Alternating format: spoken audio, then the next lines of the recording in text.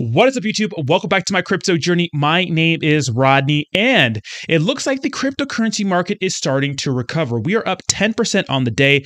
Bitcoin is back over $20,000 from hitting about $17,000, and the rest of the altcoins seem to be moving with, Big Daddy Bitcoin right now. But a lot of people are asking, is this just a fake out? And I think so. I cannot see a massive pump from here. I see some sort of insane dip, right? Another insane dip, or us to kind of dirtle and trade sideways for the next 6 or so months. But let me explain why. Over the past year, cryptocurrency has started being traded like a tech stock, right? If you think about the grand scheme of things, the market cap of cryptocurrency isn't really that big compared to some of the bigger companies in the S&P 500. Okay. What is our economy looking like right now in the grand scheme of things? Interest rates have gone up. They're not going to be going down anytime soon. At least that's what we've been being told, right? Inflation's crazy. The cost of food and expenses has just gone way up. Okay, well, not a lot of people have extra discretionary spending.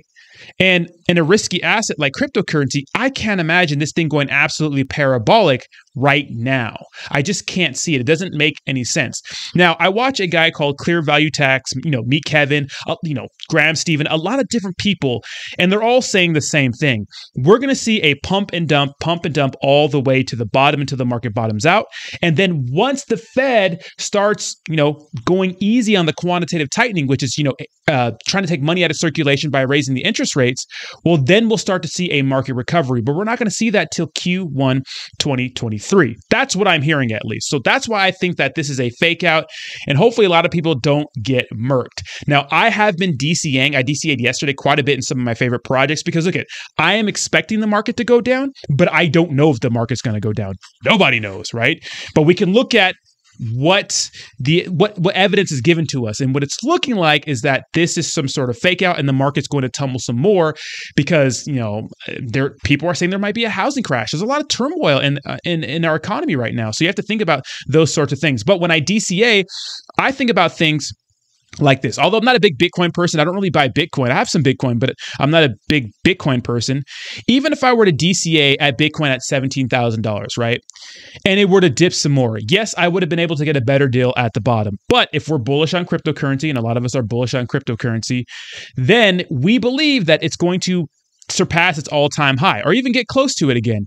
So me buying Bitcoin at 17K instead of buying it at maybe 12K, which some people are talking about, is obviously worse. But when it pumps back up to its all-time high of, 69,000 or 65,000, well, then I still made out pretty good. So it's not about calling the bottom perfectly, right? But these are the times you want to consider buying the dip and DCAing and those sorts of things. And of course, you do what you want with your own money, but that's the way I look at it.